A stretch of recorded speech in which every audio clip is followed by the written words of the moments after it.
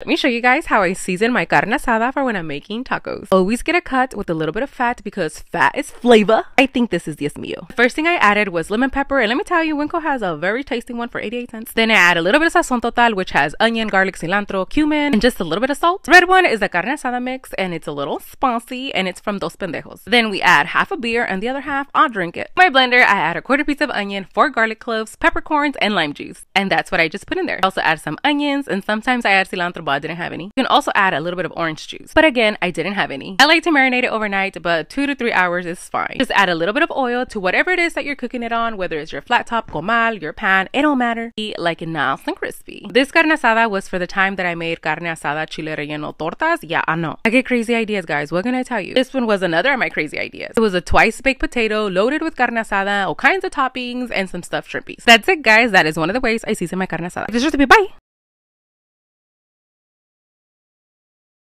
I'm going to show you guys a quick hack for those days that you need a packed lunch for your husband, but you're too tired and you don't feel like cooking. All you need is whatever protein. I'm going to use chicken, but you can use chicken, pork, shrimp, chicken nuggets. It don't even matter. Veggies. Cut up whatever leftover veggies you got in your fridge. I know you got half cut up veggies in there because I always do. Throw them into your cooked chicken and let them cook. Now we need a starch. I'm going to use some Chinese noodles, but you can use whatever you have.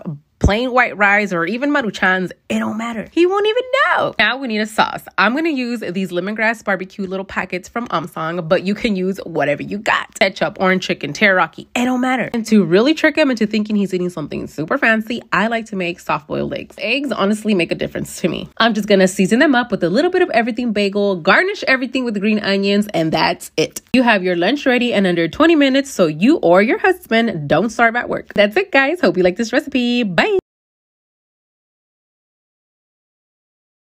Let me show you guys a quick childhood recipe that my mom claimed had every vitamin ever existed, would make you super strong, did everything, even your taxes, so pay attention. To your pan, you're going to add a little bit of butter or oil, fry up some rice with onion and garlic. Let it get nice and crispy before adding the magic juice. According to her, the secret was in the juice of the frijoles recién cocidos. The broth of freshly made beans. I don't know, guys, help me out here. So the liquid that we're going to use to cook your rice is going to be the broth from your beans. According to her, they had to bottle this liquid up and start selling it in pharmacies because it was magical. Low-key, I feel like she was just trying to make us eat because she never fed us this as teenagers. We would just eat it because we thought it was going to make us strong, but also because it is bomb. So that is one of the main reasons why I started making this for my kids. This is going to be Joseph's lunch because he needs the extra vitamins and power because he don't eat shit. Anyways, we're going to season it up, cover it up, and let this cook for 25 minutes. Sometimes I make it extra soupy. I just put it in a bowl, sprinkle some queso fresco and avocado, and I just sit and eat it like that. But again, this is Joseph. I'm still trying to figure out this kid. I need to make it extra special in order for him to eat it. He thinks he's a big boy and he's going to school, so putting it in a little school lunch thingy will make him eat a little. I just sprinkled a little bit of queso fresco, shredded chicken, some avocado, and cut up some fruit for him. The excitement this kid gets when I give him the box and he gets to open it. By the way, he calls that box his school. He did have a banana for breakfast and that carrot that you see on the back, so that's why his shirt's dirty, so do not judge him. He always goes straight for the cucumbers and did not eat the beans, but he did made it up by eating some chicken. And for his drink, he had a strawberry horchata. And that's it, guys. Hope you like this recipe. Bye.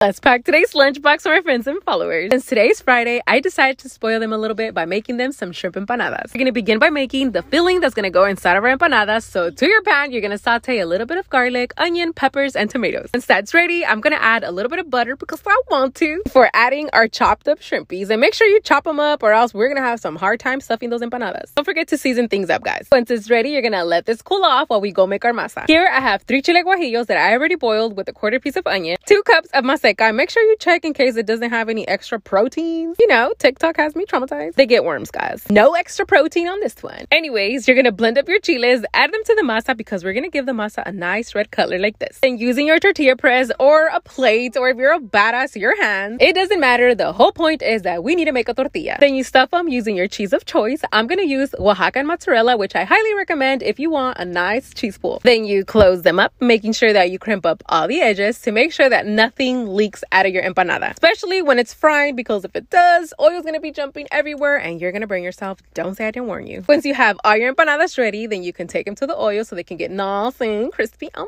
both sides. So while they drain, I'm going to make a jalapeno lime salsa that's gonna go perfect for these empanadas. It's basically what you hear: jalapenos and limes. Just add a couple of garlic cloves, a quarter piece of onion, and then you blend into smooth. Then I put them in small little containers along with the side of an avocado cilantro sour cream. Every order is gonna get 3 of these empanadas, and I'm gonna put the toppings on the side, which is just lettuce, tomatoes, and then some cebollas curtidas with some jalapenos, because not a lot of people like the toppings. And this is what the empanada looked like from the inside. Just take a look at that cheese pool. We're also gonna get a little side of burning bajo hot sauce. For their drink, they had the option between a soda or a saffron infused lemonade. And this time they chose both because some of them thought I was crazy. But that's it, guys. I'm just gonna get everything ready for them so they can come and pick up during lunchtime. Bye!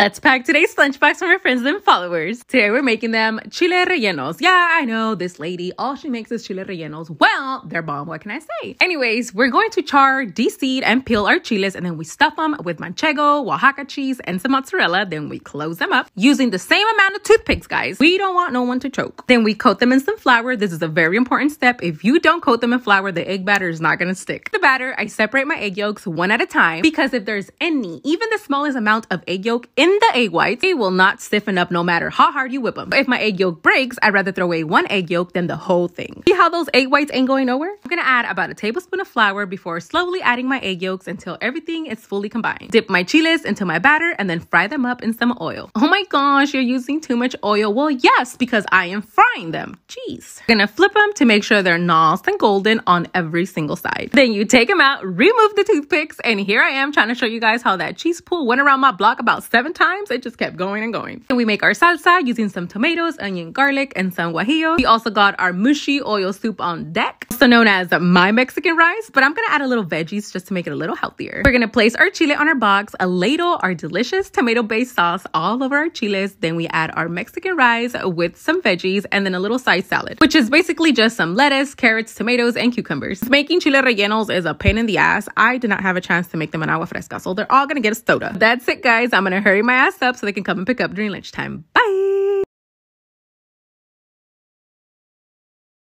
Let me show you guys how I make the masa for my tamales. This is about 6 pounds of masa para tamales already preparada, but just because it's already prepared for you doesn't mean you don't have to put some love. I'm still gonna add more lard. I'm gonna add about an extra cup of lard, a tablespoon of baking powder, a little bit of the sauce of whatever filling it is that you're making, enough chicken broth to leave the masa the consistency that you like it, and ice. The ice is so that the lard stays cold, making a fluffier tamal. Then you mix forever until your shoulder semi-dislocates. We're gonna pretend that this is pork. We're gonna cook our pork with half an onion, half a garlic head, bay leaves, and chicken bouillon. To our blender, we have 3 peeled chile pasillas. We're gonna add a quarter piece of onion, a couple of garlic cloves, a handful of cilantro, some cumin and thyme, salt, chicken bouillon to taste. Then we add 8 cooked tomatillos and 4 jalapenos. I'm gonna tell you guys a secret. Do not add water to this sauce. Use your pork broth. Trust me, people are gonna be questioning you, and do not tell them the secret. To a saucepan, you're gonna add a little bit of oil, fry a little piece of onion, and then pour your sauce in there. In other words, you're going to fry the sauce. Once it comes to a boil, you're going to add it to your pork, mix everything together, and let this simmer for about 5 to 10 minutes. Then you let it cool off before stuffing all of your tamales, and then I let them cook for about 45 to an hour. I am going to reserve a little bit of the sauce so I can drench my tamales with all that sauce. Then we add some queso fresco, a little bit of sour cream, and that's it, guys. That's how I make my tamales. Hope you like this recipe. Bye!